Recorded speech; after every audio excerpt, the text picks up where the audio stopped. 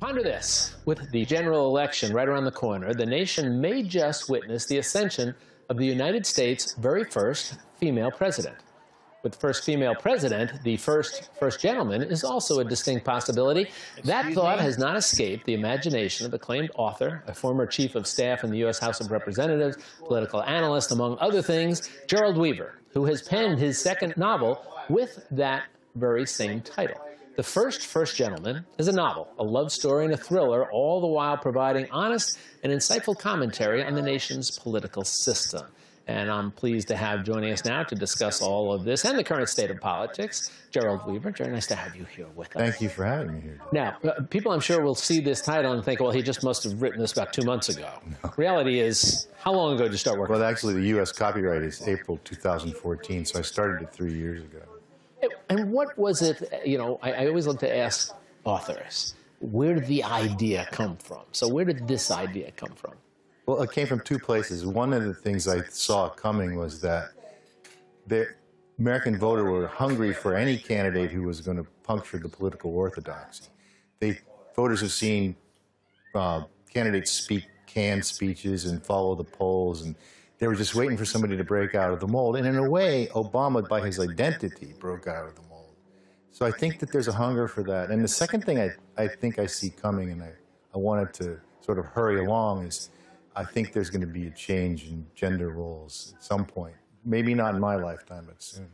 So let's talk about the book, because I want people to understand. It is a novel. It is both a thriller and a love story, which is sort of an interesting combination here. So let me ask you to tell us a little bit about each of the main characters, enough for us to tease our viewers here that they're going to want to do this. So you start off with Melinda Sherman, all right? Right. And who is Melinda Sherman? Melinda Sherman's a sort of psychologically and physically wounded war hero who grows up in a difficult family, and she's got issues to overcome, and she never has an idea of running for Congress. She goes and serves in the Navy, and she's a pilot, and she fights in the Iraq War, and she's kind of lost, actually. And then she meets Garth Teller, who's the male, and he's considerably older. He's a divorced father, and one of the reasons I wanted to cast this relationship like that is he does very little else besides support and nurture her, but he's still a manly man. This is the first gentleman, and helps to remake gender roles, because he's still a man, but he's able to play a secondary role. And she likes him because he's nurturing, and he actually nurtures her to the point of being a tremendously successful politician.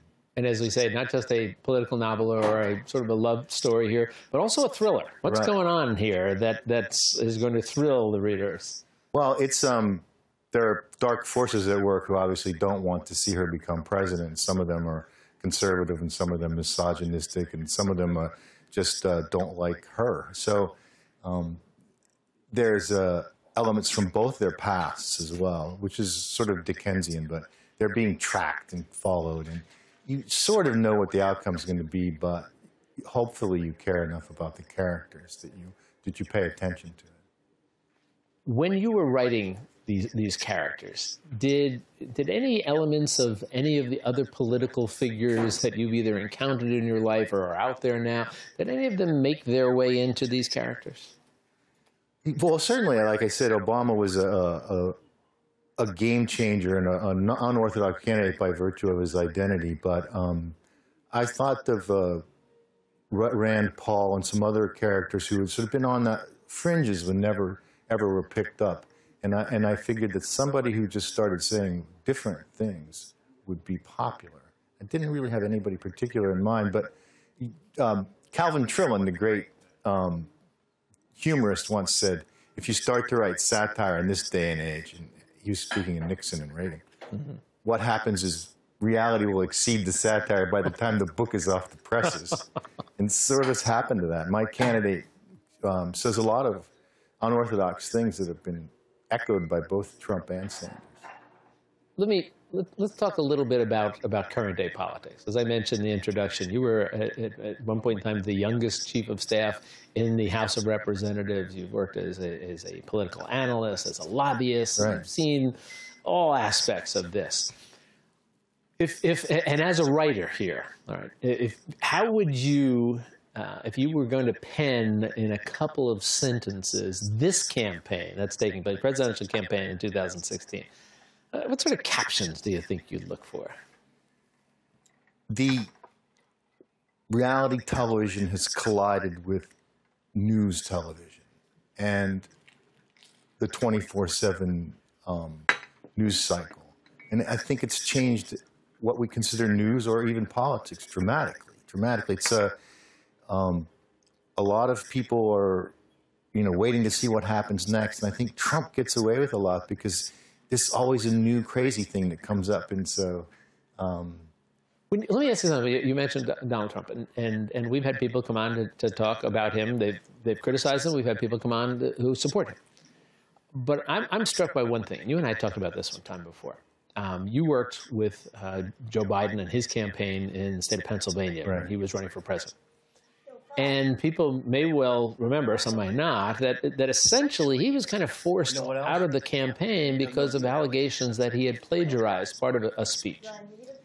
When you look at the accusations being delivered at both of our candidates now, Donald Trump and Hillary Clinton, it almost seems quaint that somebody would be forced off the campaign trail because they allegedly plagiarized a couple of lines from a speech that a European leader had given once before. How do you see that?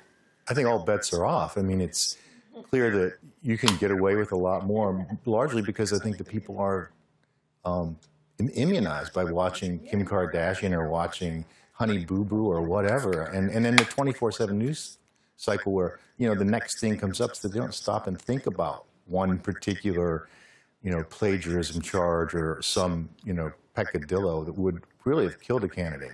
And once upon a time, when you were to write a book like this, you would have to write the candidates cautiously to mirror the way we would have run a campaign to make once upon a time cautiously.